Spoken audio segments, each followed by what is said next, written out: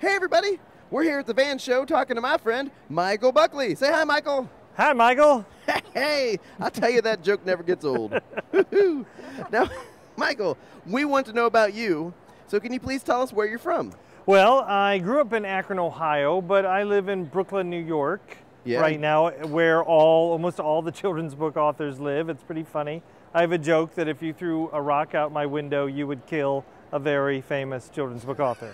They are all out there. Oh, there goes there, Carl. Oh, no, I guess not anymore.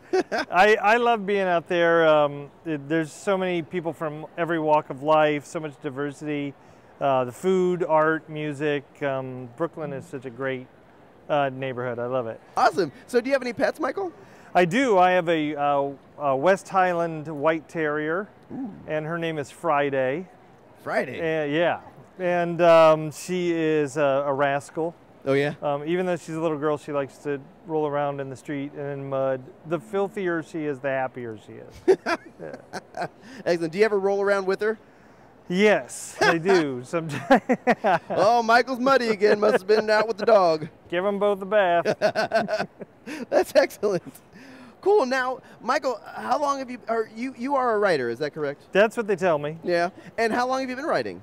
Well, I think I was always writing. Even when I was a little kid, I had a notebook and I would write little stories in it. But I didn't always write children's books. I was a television writer for a long time, and and a stand-up comedian, and cool, and a singer in a punk rock band. So I had to write the lyrics for the songs, and like being an author for children, sort of something. I wouldn't say I fell into it, but it wasn't something I had really planned out. Huh. Awesome. And so you brought a book with you today. I did. It's called The Sisters Grimm. It's the 10th anniversary edition of the book. Wow, congratulations. Yeah, it's been out for a little over 10 years. It's in 22 languages. We've sold millions of copies. It's been on the New York Times bestseller list. And when the anniversary came up, I had the opportunity to do something most authors never get to do. I got to rewrite the book.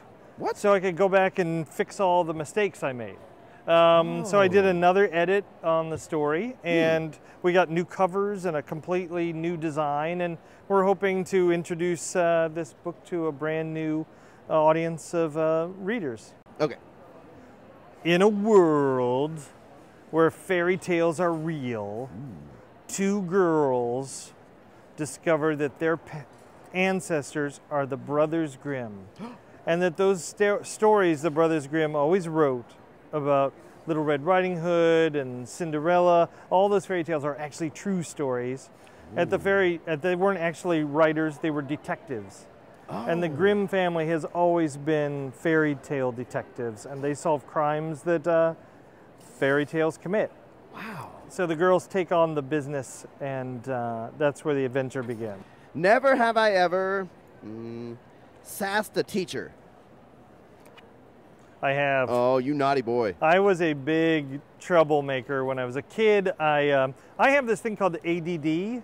Okay. It's Can you tell us a attention little bit about deficit that? disorder. Okay. Which sometimes it makes it hard for me to focus and concentrate. And I didn't know this until I was an adult. But when I was a kid, I was full-fledged ADD, and most teachers didn't really know what that was back then. They just thought I was being a problem. So I could space out and talk and not pay attention and forget my homework over and over and over. And the teachers sometimes got very frustrated with me. And I was also funny, sort of a class clown. So when you put those things together, you've got a real tornado of trouble. So there were more than a few times where I was sent to the principal's office. Oh, well, to be fair, though, I'm sure that was frustrating for you. Well, I felt like the principal was lonely. You know, he needed to... You're doing him a favor. Yeah, I was like, hey, it's me. Yeah, remember me? I just came to say hi. Hey. Teacher sent me down here because they thought you were feeling lonely. Yeah, and he would tell me about his marriage and all kinds of stuff. It was great. Very appropriate. Yeah. I just thought all the books were kind of depressing, and I also sort of thought of it as homework. Yeah? Yeah, because a lot of the books, just weren't fun. But I had this one librarian, and she noticed that I had never come into the library, and she grabbed me and dragged me inside the library, and she put a book in my hand, and she said, Mr. Buckley, you are going to read this book, and in 2 weeks you're going to tell me everything you can about it. And I looked down, and that book was called The Mouse and the Motorcycle. It's by Beverly Cleary. Yes, and it's it is. Still one of my favorite books. It's so good. Because the best thing about this book is, and I was at like 11 at the time, it had everything an 11-year-old boy wants.